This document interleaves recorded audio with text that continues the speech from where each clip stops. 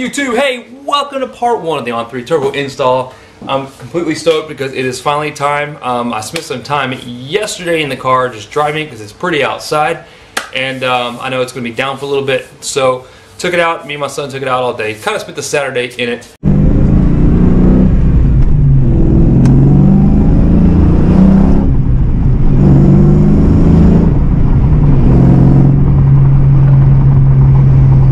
Great. I'll show you guys when we get back. Turn it off, Bubba. And yeah, so we're going to get right to the first part of installing this On3 Turbo, and that is the fuel injectors and the oil relocation and just strip down. So we probably won't get to the hot side in this episode. This is all going to cover the fuel injection install. We're going to be replacing the injectors with the Deka Siemes 60-pound. So first thing we do is relieve the fuel pressure in the system and get the intake off. We'll get that buttoned up and then get the car up in the air and start getting the exhaust ripped off the car. But that will probably be for the next episode. So this one we're going to do the 90-degree oil relocation. But for that I do want to get the exhaust off kind of out of the way. So we may just do some really just tear down. So yeah, stay tuned. If you are new to forced induction, turbochargers or superchargers, you know that we are going to be increasing a lot more air into that motor than the little atmosphere out here can be sucked into the engine. So since we're forcing air into the engine, we have to force that much fuel in it to make sure the air fuel mixture is good and rich of fuel. So to do that, that's why we are increasing our injector size from the stock 30-ish that I had on the car, not stock, up to the 60 pounds that we're putting in. On top of that, you want to make sure you also have enough fuel flow from your fuel tank to get to the injectors to feed all that extra fuel into the engine. So I'm running already an Aeromotive 340 liters per hour stealth in-tank pump. We did that a year or 2 years ago in preparation for the turbo. The stock motor ran fine with that big pump. It was obviously just recirculating a lot more fuel than needed, but knowing later that we'll be putting forced induction to the car, it just made sense to go ahead and do it then and get ready for it. So again, that's another thing that I have prepared for way before getting this turbo and putting it onto the car, which is really cool. So again, we're increasing the injector size because we are increasing the air, a lot more air, and on top of that you've got boost pressures pushing up against the cylinder, which pushes up against the head of the injector. So you need to be able to have a large enough injector and large enough fuel supply from your pump to overcome the boost pressures in the engine to push fuel for fire. Also, another component to consider for your fuel system upgrades for any kind of forced induction is your fuel pressure regulator right here on your fuel rails. I am already running a Kerbin fuel pressure regulator, which is boost reference, which means for every pound of boost that this port sees into your regulator increases 1 pound to your fuel rails and your fuel system. So what that means is as boost is increasing the motor, the fuel pressure is increasing your fuel rails, which helps make sure that you're getting fuel into the motor while it's getting pumped full of air. So something to consider. That's why I'm not going over this on this video because I already have it. But if you're new to this and if you are planning to put a turbo on your car in the future, when you do look at maybe replacing your fuel pressure regulator, go ahead and get one that is boost reference. Again, it may be crappy looking, but it works great. It's a Kerbin fuel pressure regulator and it's going to work just fine. Okay, to relieve the fuel pressure in the car, there's many ways to go about doing this. The way I like to do it is to just disconnect the fuel pump plug right here. Just like that. Okay, and we'll start the car until it dies. That'll relieve the fuel pressure. You can also do it from the fuel rails. You can pull the relay to the fuel pump. Like I said, many ways to do this, but this will kill it pretty quick. If it'll even start. Fuel pressure should be relieved. Okay, now that the fuel pressure is relieved, I did take the time to go ahead and remove the hood. It's going to be off the car for a little bit. Just give me more room. It's totally worth it. You're not working around your hood prop, and you're not having to work around the angle of the hood here. And it also gives you more light. So I'm going to go ahead and remove all the spark plug boots and remove the wires out of the way. I removed the plug wires really just to make more room for me to work. You're going to have to remove them anyways to get to the spark plugs, but get them out of the way. They're going to be in the way whenever you try to change the injectors out.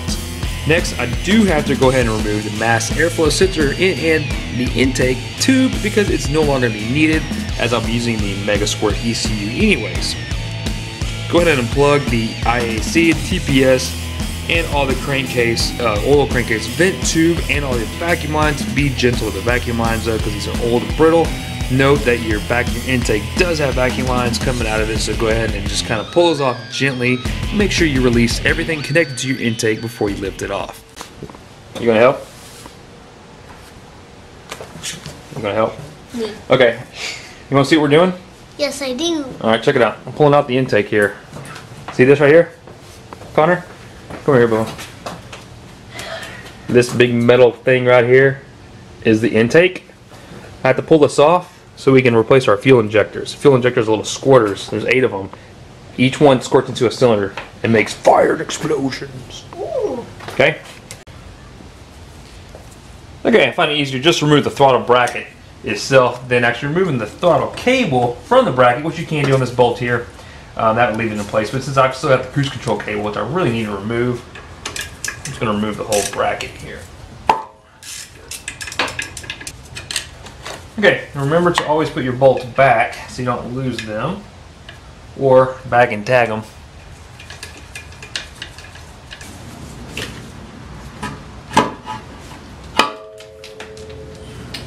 Alright, now we're going to cover up this intake, make sure nothing gets in it.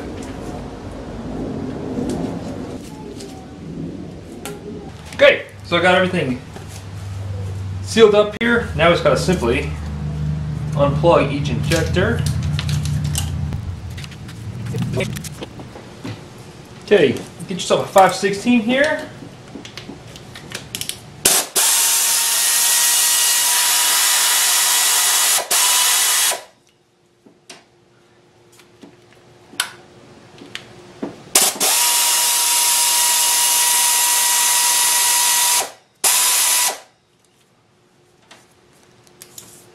This is just unbolting the fuel rail. There's 4 of them, so we have one here, there, here, and there. This just attaches your fuel rail up to your intake.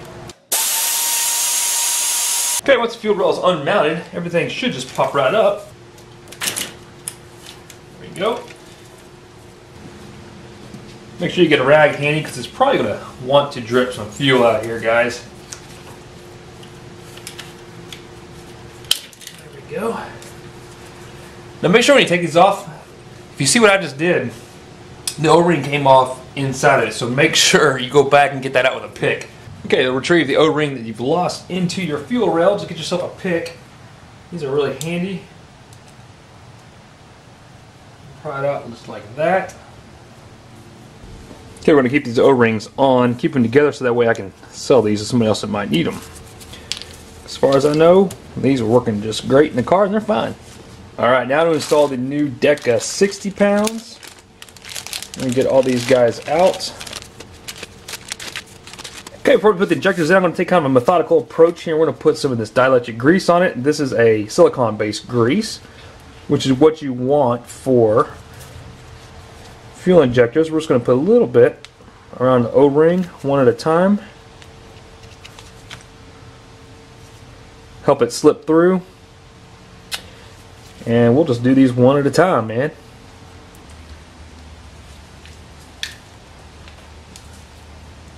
Just like that, pops right in. We're just going to go down the row and do each one at a time.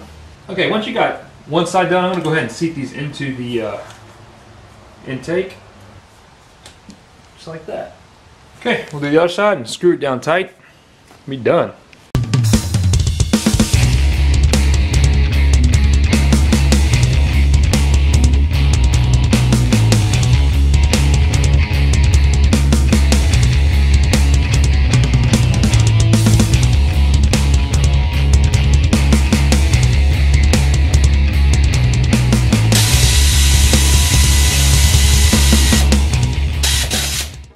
Okay, just like that, the 60-pound injectors are installed. Guys, that didn't take me any time at all. That was super easy.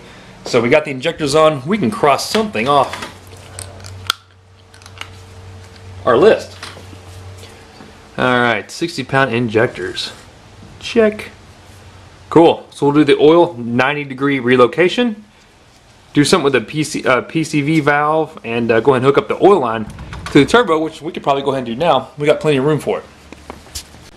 Okay, you don't have to put the intake back on. I'm going to go ahead and get the car up in the air and go ahead and drain some of the oil, probably drain some of the coolant, so we can start getting prepared to put in the oil relocation 90-degree elbow from Ford Racing. We'll get that guy installed, and then we'll go ahead and put the oil feed line into the side of the block to get ready for the turbo line. It is necessary to move the oil filter out of the way, or the On3 turbo driver side header will hit your stock oil filter if you're using the stock size one. You can remedy this by using a short stubby oil filter relocation kit, or in my case use a Ford Racing 90-degree elbow that moves the filter down and away from the turbo. So that is why we have to use this kit to make room for the driver's side header. Okay, I got the car nice high up in the air, so I got plenty of room down here to work. It's going to be up here for a little bit while I get the turbo stuff installed. So I've got it up right now. I'm going to go ahead and drain some oil out so we can get to unscrew the oil filter and start putting on this 90-degree elbow. So I'm going to drain all of it out. We're going to drain enough of it out just so we can not get oil everywhere.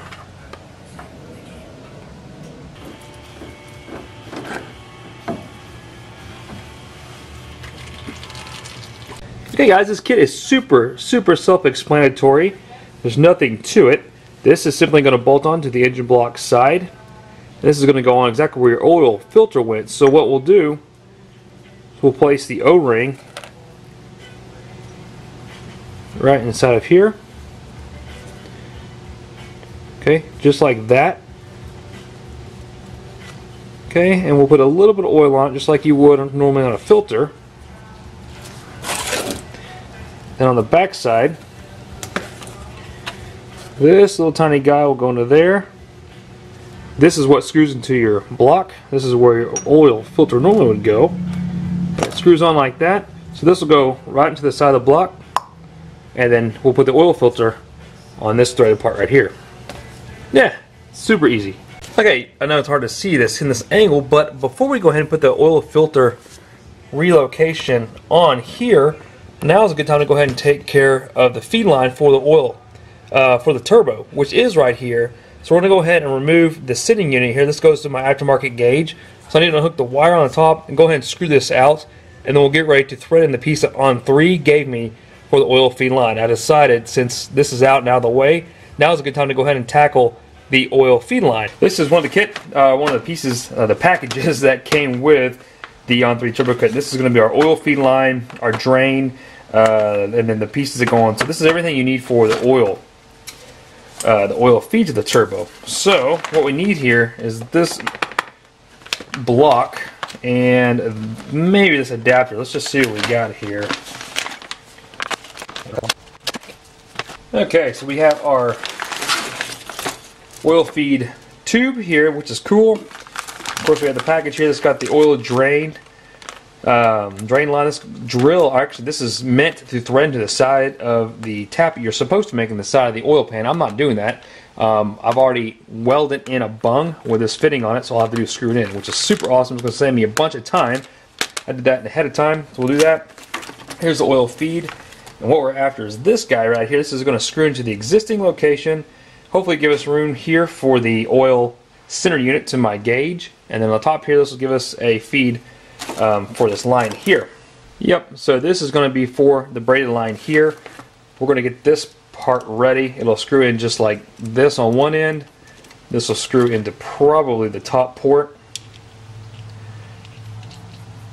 like that, and then coming out the back here, we'll hopefully be able to put our sitting unit without bumping into anything. So yeah, let's give this a shot. Make sure I put some Teflon tape on here and we'll wrap it up. Okay, so coming down to the motor, there is our stock block right there for your oil feed. This guy right here, I think what we're going to do is put it straight up and down like that. The top feed line will go straight to the turbo, and then out the bottom here, out the side, is going to be our fuel pressure sitting unit to the autometer gauge. So that's the way it'll go. Let's go ahead and wrap it up with Teflon tape. Put it in. Okay, and just to reiterate, this is going to go in the block. This will screw in right here. So put some more Teflon tape on this. Should be good to go. Okay guys, it's in. Here's what I've come up with. I've gotten the oil filter pretty much just straight 90 degrees down from the block here. So I've actually relocated the feed line to the side here just because I think that maybe the sticking out could cause interference with the turbo downpipe, the oil sending unit, if I put it here. So I went ahead and decided to put the oil sending unit back on the top port, and the feed lines are now going to go out the bottom here. So again, I don't know how this is all going to play out really until we get the turbo header on the manifold on this side, because the downpipe's going to go straight down here. Now I can tell you right now, I've got way too much stuff in in the way here. We've got the battery cables that are going to the starter. I've got a large ground cable here. So as you can see, I've got a lot, if not just way too much damn stuff in the way already as is. It's kind of comical because I am putting on a turbo kit, and you think about clearance and how small, tight, and everything is with the piping and tubing, and here I am fighting with the oil filter relocation. So that's how it is though, man. It's just how it's going to be this whole process. But I try to put the oil filter this way up towards the radiator, which I've seen a lot of guys have it rotated like this, and oil filters going out this way. I couldn't do that simply because of all the lines in the way. First, you can see here, but I've got my cables, the power steering line is in the way, and most of all, it hit the bottom of the lower radiator hose. I couldn't even get the filter up in there to screw it up, because it doesn't go up all the way. If I can get it up here right below the power steering pump, it would work just fine, but it won't rotate that high up because your oil pressure block comes out and actually blocks the Ford Racing elbow from spinning all the way, because it hits that block. So this is what I came up with. It actually hugs the block. Believe it or not, that does not hit the oil pan. It is right next to it, and it's nice and tucked up right up against the oil pan. So the oil filter's there. I think we're just going to have to play it by ear and see how it goes. And if I have to relocate it or move it, we probably will. So hopefully that allows us enough clearance for the turbo. Again, you don't have to use this 90-degree filter from Ford Racing. On3 does make a kit. However, they've just been known to leak like crazy. And it's a relocation kit, so you actually have lines coming out, and you can put it either here, somewhere on the front, up on the inner fender well, somewhere out of the way. So you could do that as well. I opted to use this, and it'll make oil changes easy when the car is lifted up, because it's up, straight up and down. You can just unscrew it, drop it, put it back in. So hoping this spot sticks, I'm going to go ahead and make sure that my oil sending unit fits right here and doesn't hit the power steering pump, which it looks like it's going to be awfully close. And if that's okay, we'll go ahead and leave the feed line, run the feed line cable, and get it looped around here to get ready for the turbo. So, yay! Let's see if that fits. Alright guys, so check it out. This is how everything ended up being. For now, this is how it's going to be. I've gone ahead and put the oil 90-degree elbow facing down. Hopefully that'll give me enough room for the turbo manifold. On the driver's side, we got the oil feed line in place. I went ahead and put it down on the bottom side. That gives me a little bit more room for the oil center unit, which is now right up here on top. So that's kind of cool. Went ahead and plugged it back in. I got the feed line going underneath the compressor and up along here, just kind of waiting for the turbo to go there. So there's no getting around it. I don't know if that setup's going to work just yet until I get the exhaust off and we get the turbo manifolds installed, because I got a feeling there's going to be a lot of stuff in the way, and there's a good chance that even with the oil filter going down like this instead of up a 90 degree out like this, it may not work. We'll have to see. So I'm kind of taking this one piece at a time. So that's pretty cool. We have one more thing to do before we can kind of finish up the oil and gas part of the series here, the episode. Let me show you this. It's the oil drain line. So On3 will send you this guy right here. So this is your oil drain plug, and this will actually tap in to the bottom of your turbo. So this taps into the bottom of the turbo. This will screw in, and then it will have a hose attached from this spot here, and this part will go into your oil pan for the drain back. Mine has already got it. Let me show you here what I've got. Okay, you can see right there on the side of the block, I've went ahead and welded in a return bung with the same size thread that I know we're going to be needing for this On3 turbo kit. So all I have to do is unscrew that, put that one in, and the drain will be ready to go. So, yeah.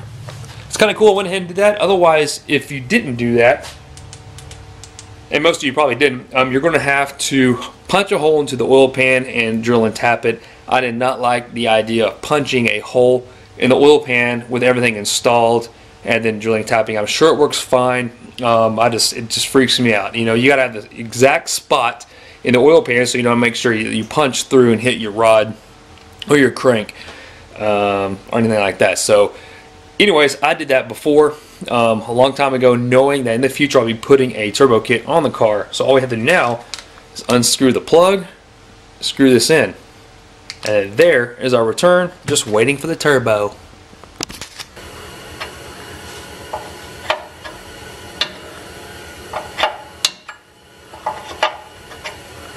So that completes this section of the On3 turbo install. We have installed the 90-degree oil, filter relocation elbow, and we've added the feed line, we've added the drain line, and we've installed the 60-pound Deka injectors. So we can now cross off the oil 90-degree relocation, we can cross off the oil line feed, and we will definitely do something about the PCV valve. I got an idea what to do with that, and I just haven't ordered the parts yet, but that's something we have to take care of because you can't pressurize the block, guys, with your stock PCV valve. It's got to be handled.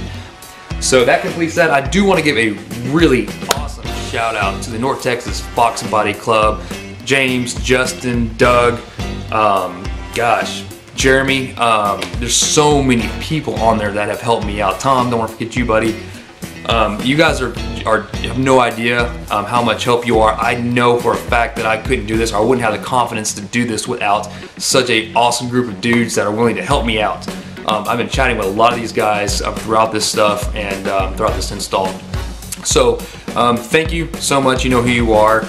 And guys, yeah, man, stay tuned. So we have the hot side coming next. That's coming very, very soon. It is about to really start ramping up. This was kind of a boring install, but man, we're going to be installing the entire hot side. We're going to mock it up, make sure everything fits, get everything fitting perfectly, and take it back off so that we can either get ceramic coated or get a wrap on it so we can do some heat management on it. So once the hot side is on, then we will move on to the cold side piping, the intercooler, and start getting the bumper to fit and everything else that's along with it. So please stay tuned. We have so much more coming.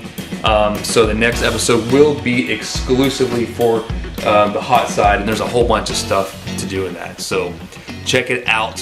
Follow me on Instagram. You guys will get updates and notifications and all the cool stuff I'm doing on this car, stuck in my garage in cold weather. You can be here with me, hang out with me in my garage.